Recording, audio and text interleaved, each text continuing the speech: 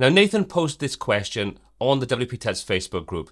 Do you think Elementor has a promising outlook for the future? And this got me thinking, is Elementor too big to fail? Well, let's take a look at a couple of things. Before I do go any further though, this video is not about me bashing on Elementor. I'm going to go through some of the points that people have raised, give my opinion on some of these, and give my overall opinion on the kind of landscape right now. But this isn't the only question I'm going to take a look at, because there is, in various different places, a little bit of unrest about Elementor, its future, and how things are being addressed right now. But as always, this is a two-way conversation. I'll give you my points, my thoughts, but I want yours as well in the comments section below. So be sure to leave any comments, feedback, or questions on what you think about Elementor, its future, and if it's too big to fail right now. Now, one thing surprised me, and this could be one of those things where it's a bit of an echo chamber, but I would like to think that the WPTuts Facebook group is kind of balanced with lots of people that use Elementor and other tools, so there's kind of a balance across there. But what really surprised me was the overwhelming negative sentiment. In other words, pretty much the majority of people came back with the answer of no. They don't think it has a bright future. Yes, there was a percentage of people that thought that it did, which did really surprise me. But why do people feel like that? Well, this is where I think we need to take a little bit of a look back to prior to version 3 being released. Now, I've talked about this many times in various different live streams, so I'm not going to go over this in too much detail, but basically, I personally feel that up until the release of version 3, Elementor was very innovative. They were the first page builder, if not the first, one of the first, to bring to the masses the ability to customize themes, to create your own kind of total layouts, headers, footers, all the internals, to be able to work with WooCommerce and start customizing that, to have integration with dynamic content like advanced custom fields, Jet Engine, and those kinds of tools. So there's a lot of innovation going on in Elementor during that period. However, when version 3 was released with a lot of problems and what that brought with it, and the amount of frustration and negative sentiment that came about at that time, I think that really hasn't helped.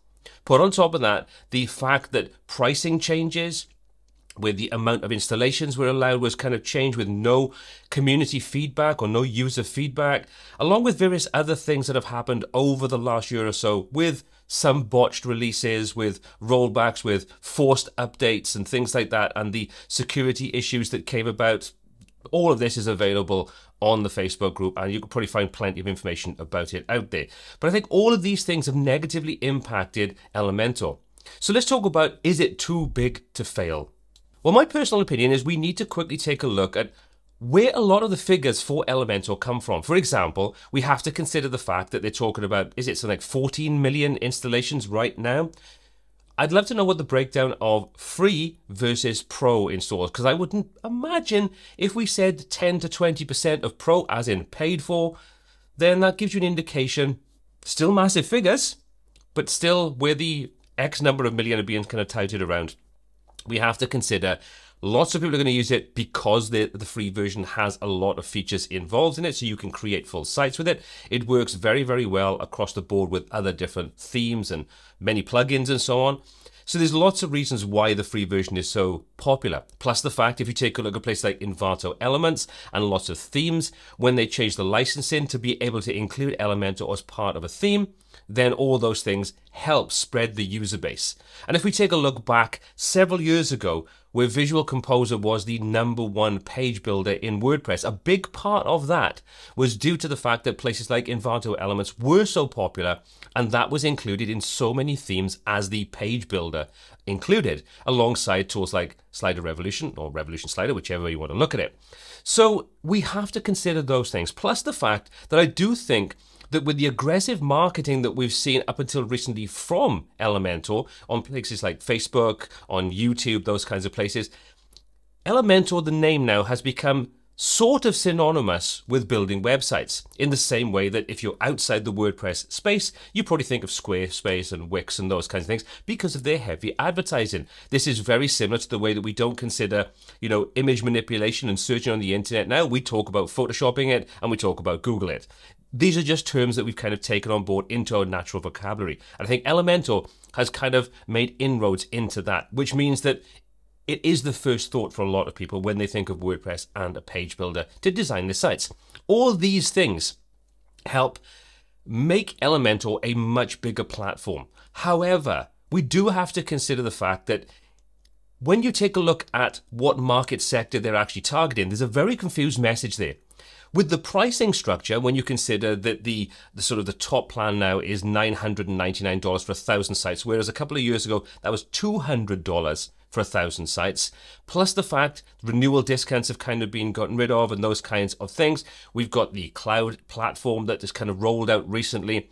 You do have to question what exactly is the target market for Elementor. If you consider it being DIYers and people that have one website, they do it for themselves, or maybe a small business, freelancer or agency that rapidly want to push out sites, a tool like Elementor is a really good option.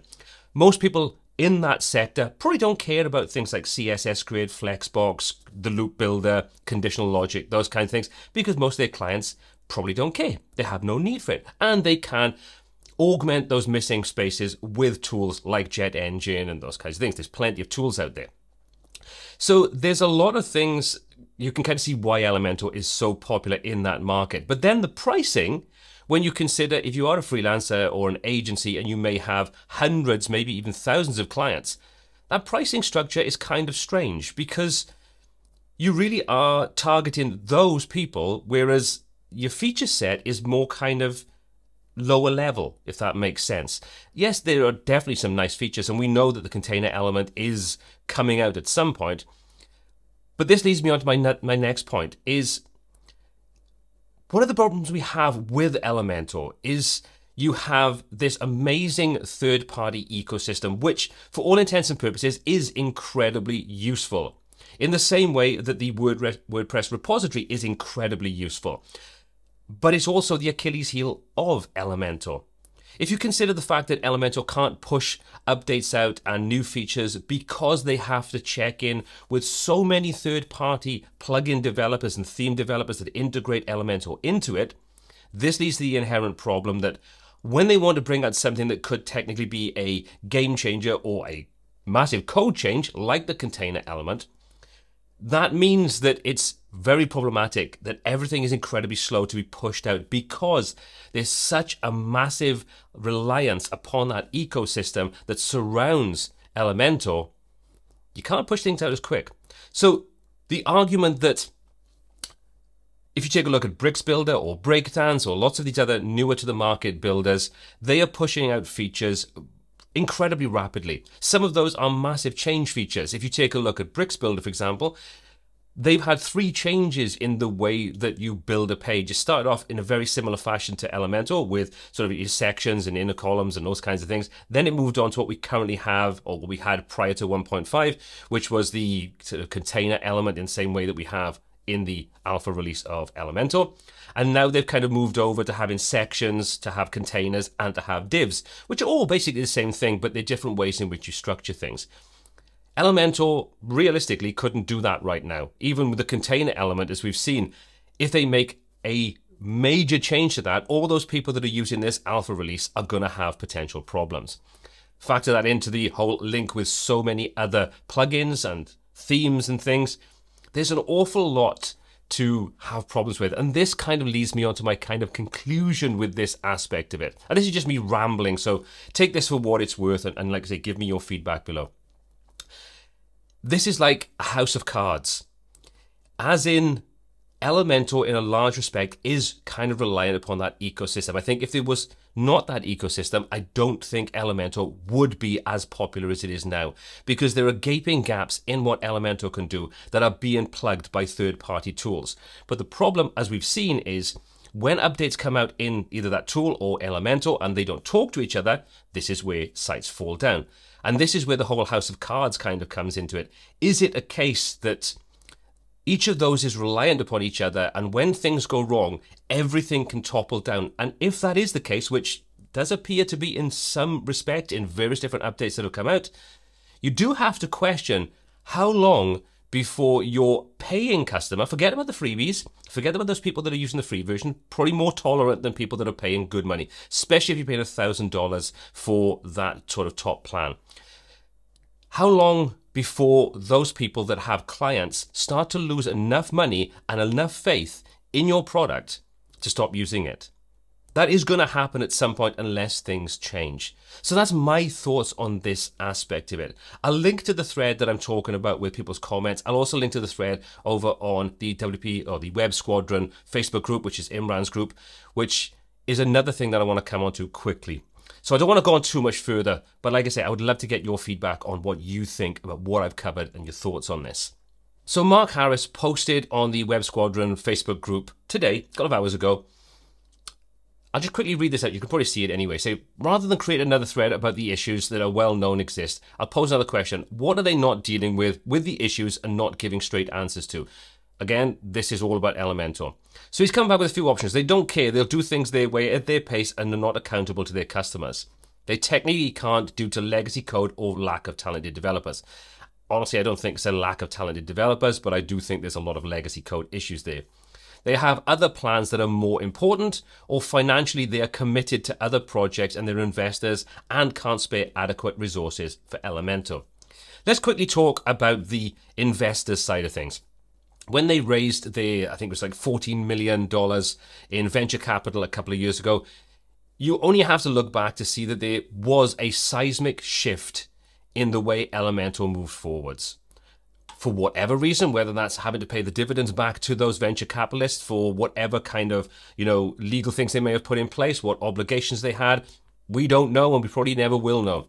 But there was a shift in the way that Elementor was being developed, and not for a positive kind of shift either. So I think there is some validity in that comment about being committed to those venture capitalists. Do I think with the other resources, I think this is a yes and no. I think their cloud platform is obviously their next step to move away from sole reliance upon the WordPress ecosystem with all the different plugins. They can have a level of control that they don't currently have, where you just have a plugin that sits on Elementor and you can just install anything. This way they can control what plugins are working with it and they can have more control over making sure that those things work. I still think there's room for potential problems, because there always will be, because you're still built on top of WordPress.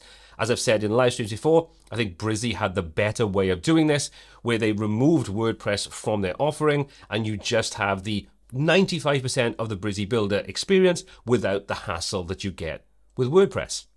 They don't care. They'll do things their way at their pace and they're not accountable to their customers.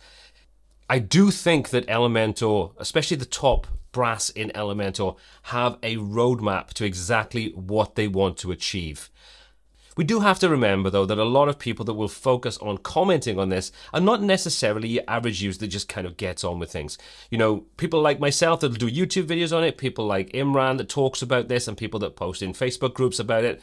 We're probably the more vocal amongst the users, and we're probably a very, very tiny percentage of the overall user base. However, we can't be ignored. This is one of those things that I think the management behind Elementor should really, really be listening to what's being said and really start to understand the negative sentiment that is growing. Whether we like it or not, it is growing inside the Elementor user community, whether they're paid for users or free users. So let's go back to the technical sort of problems with legacy code or lack of talented developers. I don't think, like I say, it's to do with lack of talent. I do think there's a lot of legacy code there, but I also think that take the legacy code out of it, because that can be remedied relatively simply in compared to the massive amount of plugins that all create that reliance upon Elementor, and Elementor have a reliance to work with those. I think this is the biggest problem. This is Elementor's Achilles heel. The ecosystem seems bright and shiny, and for all intents and purposes, it is something we all want because we need those tools to fill out the gaps. However, Elementor is reliant upon those and making sure that the relationship with those tools stays positive, because the end user is the one that suffers, as we've seen in many, many scenarios. So let me answer the question that I posed right at the top of this video. Do I think Elementor is too big to fail? The simple answer is no. If you take a look at something like Visual Composer several years ago, where that was the #1 page builder, it looked like it was going to go on and become massive. It had millions of installs, but where is it now? Simply, no one really uses it unless they've got a theme or a legacy theme that's bundled with it. The user base, in comparison to a lot of other builders out there, is minuscule. Why? Because they did some strange things. They changed their name. They had issues. Whatever it was, they lost market share. But you can see how quick and easy that can actually happen. And I think Elementor need to take a history lesson from that and take on board some of the reasons why, and take a look at what's happened and how, no matter how much Visual Composer tried, they're not getting any kind of market share back anywhere near what some of the other builders are getting. There's a reason for it. Next, let's take a look at some of the reasons why people are so frustrated with Elementor and what they really need to do to address this sooner rather than later. Now, whether you've got positive, constructive, negative, whatever kind of feedback you give, you kind of feel like you're just shouting into the void. No one really listens. You might get some sympathetic or empathetic or even kind of like shot down in flames because it's your fault. But the reason I think a lot of people feel this frustration is because we do feel like we're just shouting into the void. You don't feel like your requests, your suggestions, and your feedback are actually being taken on board by the people behind Elementor, and that leads to an incredible amount of frustration. So how do we address that?